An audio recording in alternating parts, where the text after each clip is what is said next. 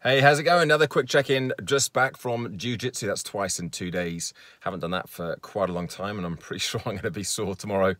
But good to be back, and it's a habit that I have let slip for the months of August, well, September and October.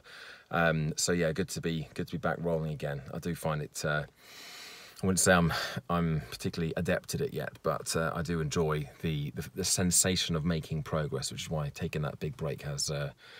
Took such a lot of energy to get back into doing it again.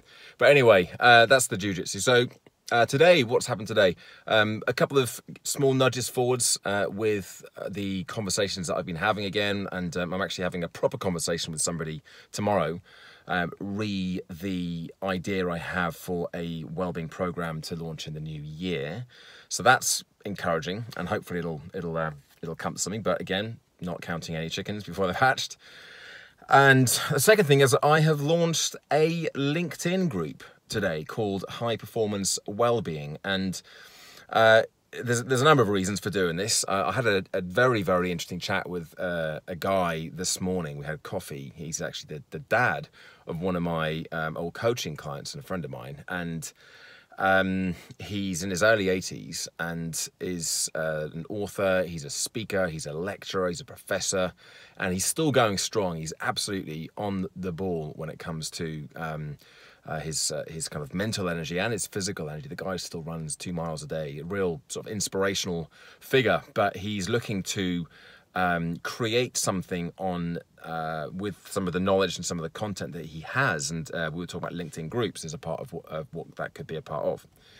So that got me to thinking, and I had said a while ago that I would be keen to experiment with LinkedIn groups, having had some moderate success with Facebook groups over the years.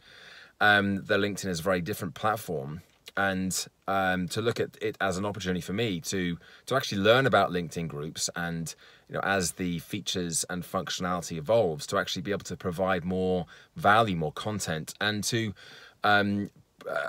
become an authority on that platform. Facebook is going great, and On the Wagon's fantastic. I've got my main Boost community on Facebook as well. I've got my running communities, Intelligent Running and the Beginner's Luck as well. So I'm going to continue with all of that on Facebook, but I want to start to experiment with the LinkedIn group. And I thought, instead of just talking about it and then maybe doing it at some point in the future, I'm just going to go for it today. So that's what I did. I had no intentions, but I woke up this morning of starting a LinkedIn group, and now I have a LinkedIn group with the grand total of 33 people in there. I do know, or at least I anticipate, it's going to be a lot harder to generate momentum with the group, not because of the type of people that are in there, and many of them are in my other groups anyway, but because of the way the platform works and the way that the content is shown in feeds and people's notifications about the content. So it's going to be very, very different. Plus, I'm trying to achieve something a bit different with the group anyway. It is much more about high performance. So looking at the connection between physical health and mental health and performance, not just in the workplace, but outside of the workplace as well. And not everybody's going to get that connection. So I don't really talk about that too much On the Wagon. I'll talk about it in Boost. It's a kind of a big part of the Boost group. And there's going to be a lot of differences between Boost and what I'm giving away for free, essentially, in the High Performance Wellbeing group.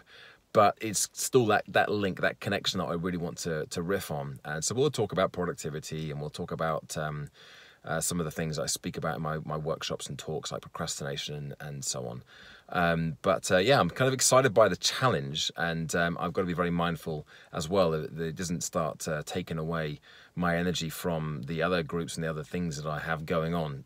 I know that I get motivated and I get pushed on, and by seeing things grow, by starting things, but it's important for me, as it is important for anybody, to have a bit of a strategy behind it, to have some point to what I'm doing. So there's sort of 3 or 4 reasons for creating the LinkedIn group, and I'm sort of refining what those are.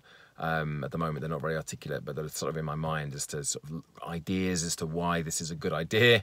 One of them, as I said, is to cement that authority position within the LinkedIn profile. The LinkedIn platform is, I'm a guy who knows a fair bit about physical health, mental health, and performance, and I want to share some of that content. So that's the driving force at the moment. It's just another opportunity for me to share some of the things that I know, and you know, I'm not looking at this as a way to gain clients, although I know what a difference the On the Wagon group has made to my positioning and on that platform, and kind of how I'm seen and how I'm positioned there. So there's a chance that it might still turn into something useful for me on LinkedIn as well, but we shall see.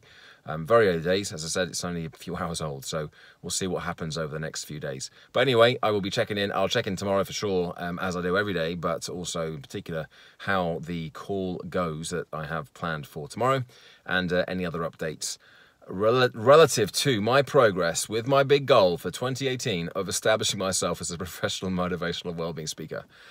Good night.